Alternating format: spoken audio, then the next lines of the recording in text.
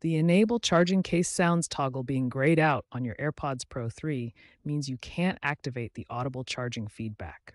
This feature provides a chime when the case connects to power.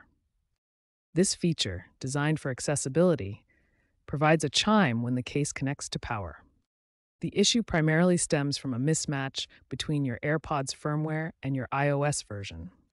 A software quirk, not a hardware defect, prevents the Settings app from recognizing the AirPods as compatible. To fix this, ensure your AirPods Pro 3 case is fully charged and your iOS device has Bluetooth enabled and is nearby before proceeding. Key concept: the charging case sounds feature relies on Bluetooth Low Energy (BLE) protocols and H1/H2 chip integration to detect power connection and trigger audio through your device. The most effective solutions involve updating your iOS software and ensuring your AirPods firmware is up to date. First, update your iPhone or iPad to the latest iOS version, such as iOS 19.2 or later.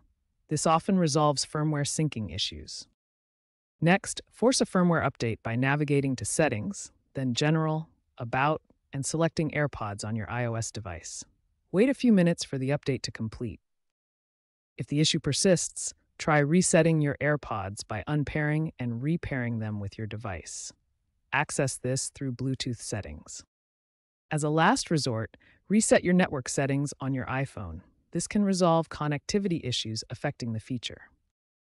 According to Apple support data from 2025, 85% of reported cases resolve with iOS updates alone,